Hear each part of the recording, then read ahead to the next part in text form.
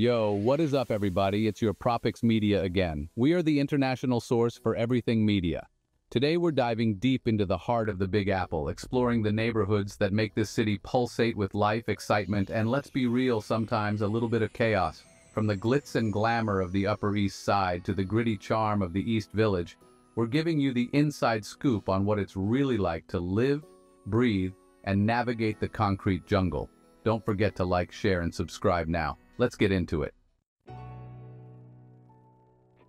First up, we're hitting up the Upper East Side, the stomping grounds of the city's elite. Think Park Avenue penthouses, designer boutiques, and enough Michelin stars to make your head spin. We're talking about a whole different tax bracket here, people.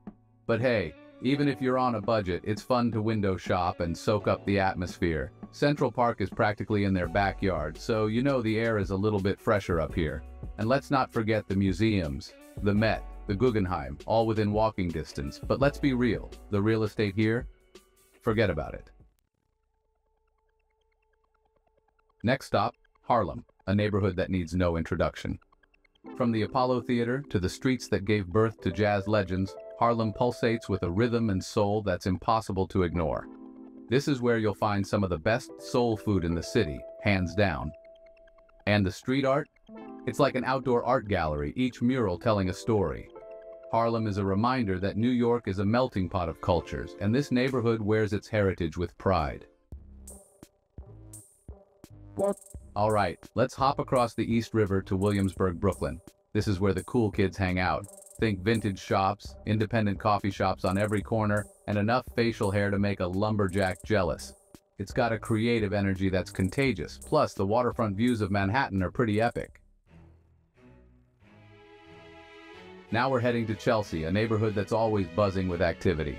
This is where you come for world-class art galleries, chic restaurants, and a little bit of celebrity spotting. If you're into art, Chealsea Market is a must-see. It's a foodie paradise too, with everything from artisanal cheeses to fresh-baked bread. And don't even get me started on the High Line. Next up, we're taking a trip back in time to Greenwich Village, a neighborhood that's been a haven for artists, writers, and free spirits for decades. Today, the village still has that bohemian atmosphere, with its independent bookstores, cozy cafes, and charming brownstones. Washington Square Park is the heart and soul of the neighborhood, a place where street performers, chess players, and students all come together. It's a reminder that even in a city as fast-paced as New York, there are still pockets of tranquility and creativity. Now we're venturing into East New York, a neighborhood that's seen its fair share of challenges but is also experiencing a wave of change. This is a place where you'll see abandoned buildings next to brand new developments, a testament to the ongoing gentrification happening in many parts of the city. East New York has a reputation for being rough around the edges, but it's also a neighborhood with a strong sense of community. Brownsville is a neighborhood that's been hit hard by poverty and crime. It's a place where many residents struggle to make ends meet and where opportunities can be scarce. But even in the face of adversity, there's a resilience here that's impossible to ignore. Brownsville is a reminder that not all of New York glitters, and that there are communities facing real challenges that deserve our attention. Let's head up to the Bronx, a borough that's often misunderstood and misrepresented. This is a borough with a rich history, a vibrant art scene, and a diverse population. The Bronx is home to Yankee Stadium, the New York Botanical Garden, and the Bronx Zoo. It's also a borough with a strong sense of community, where families have deep roots and traditions are passed down through generations. Last but not least, we're taking the ferry to Staten Island, a borough that often feels a world away from the hustle and bustle of Manhattan. Staten Island is known for its suburban vibe, its green spaces, and its mostly free ferry ride that offers stunning views of the Statue of Liberty. It's a place where you can find a little more peace and quiet, but it also has its challenges. But for those seeking a more residential feel, Staten Island might just be the perfect fit.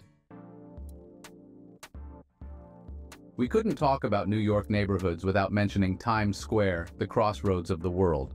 This is where bright lights, Broadway shows, and sensory overload collide. It's a must-see for any first-time visitor to New York. But let's be real, most locals avoid it like the plague. But hey, there's no denying the energy of Times Square. Just be prepared to dodge selfie sticks and overpriced souvenirs. So there you have it, a glimpse into the diverse and dynamic neighborhoods that make up New York City. From the upscale avenues of the Upper East Side to the gritty streets of Brownsville, each neighborhood has its own distinct personality and story to tell. New York is a city of contrasts, a place where dreams are chased and challenges are met head-on. Thanks for watching. Don't forget to like, share, and subscribe for more content. What did you think? Which New York City neighborhood would you call home? Let me know in the comments below.